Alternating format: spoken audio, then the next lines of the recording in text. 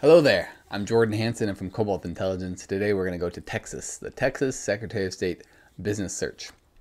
We're going to show you how to use the Texas Secretary of State Business Search, and then we're going to show you how to get it via API, that data. So if you're looking to automate your business verification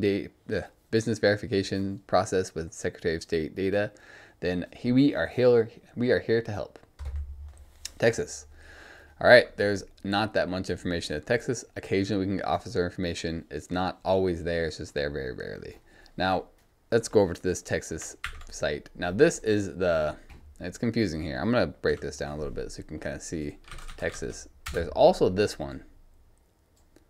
Okay, let's hit F11 again. Now this site right here is different and they charge for everything. I don't think anyone actually uses this. They charge a search, you have to sign in, create an account. I don't know why this exists. This is the one you want. So if you go over here to this one, the actual Texas Secretary of State, it doesn't have the data you're looking for. You want the Texas Comptroller of Public Accounts for some reason. Don't ask me why, it's different, it just is. Now you have to get a little more specific if I remember correctly. Okay, good, there's not enough. Like it cancels if you're more than like 500 or something. Anyway, this will work great. Donuts a la Mode Inc. That looks like a great one. And then here's all your information. You can kind of see the right to transact business. Like this one has franchise tax voluntarily ended, and they have different statuses here. Now this is where you'd get the office information. It doesn't have it here. I'm kind of curious if there's another one. It's not, like I said, it's not crazy common.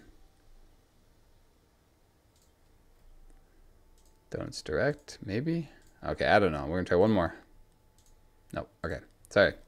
It doesn't always have it, like I said, it's not very common. That CAPTCHA, I'm gonna go over here. This is our portal, the Cobalt Intelligence portal. You should use this to test data. Come in here, sign, create an account. Now, because there's a CAPTCHA, it takes at least 60 seconds plus. Texas, I think, is a little bit longer even. But it's gonna try right now to get that data in about 20 seconds. That's about how long it'll try. And then if it can't complete it, it's gonna send you back a retry ID, like a little token that you can check back in with, and you can say, hey, I need this data. Please, can you check back in later until it's complete? See, like that right there. But don't worry, I won't make you sit here for 60 seconds while I hit submit. I will fast forward now. And all done. That's it. That is Texas over there. And now we're gonna go over to Postman and show you how to do it there. Ready, go to the Postman. Wait, we need to get this business name. Donuts a la Mode. All right, there. And then we're gonna go Utah. This is what your URL is going to look like. I'm going to start it because, like I said, oh, not Utah. What am I doing? Texas. Donuts a la Mode Inc.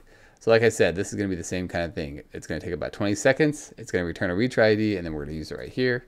You want to pass in the API key, which you get from the previous thing over here. See, API key, you'll get it right there. Pass that in your headers, x-api-key, and then you pass the API key right here. And, like I said, we'll have a retry ID here in just a second. There we go. We'll just put that right in there, and we will fast forward. And we're done. So there we go. That is with Postman. You can see all the data here. It all came back nicely. Now we're going to show you how to do it with the SDK, and the SDK is really great for once every retry IDs. We'll show that here in a second. Texas right there. Let's start. Then it's going to be this. You're going to import this SOS API, initialize it with new, pass in the API key, and then we're going to go await SOS API.get business details. It is required that you pass in business name and state.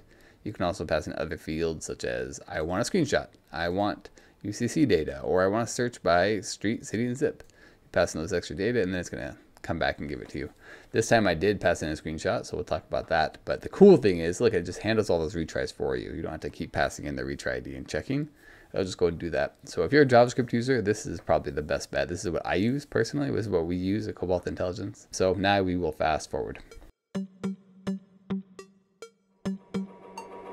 And we're done. That's it for Texas. We have that screenshot. Let's check it out. There we go. Okay. So obviously with this one, you can see it's coming up. We need to obviously pause that a little bit more. In fact, I'm going to make a note of that to Texas screenshot, slightly longer pause, transparent mobile. And then we'll get that fixed. But anyway, you can see here we have the screenshot. You can prove you've been there. You can get all that information we just talked about. And that is it for Texas. I'm Jordan Hansen signing off. If this video was helpful at all, just like and subscribe. And that is all I have for you today.